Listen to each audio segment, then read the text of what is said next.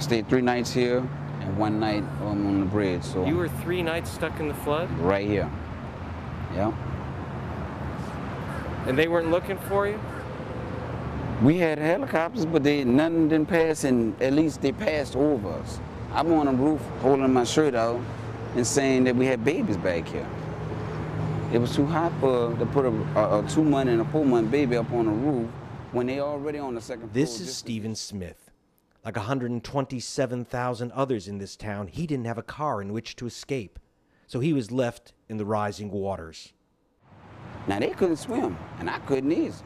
He took photos of his neighbors floating by, and later, stranded in the heat on a bridge, he closed the eyes of a man who died of dehydration after giving his grandchildren his last bottle of water.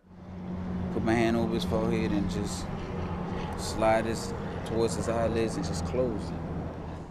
What kind of evacuation plan would leave 127,000 to sink or swim? It turns out that the Bush administration turned over evacuation planning to a private contractor, IEM, Innovative Emergency Management.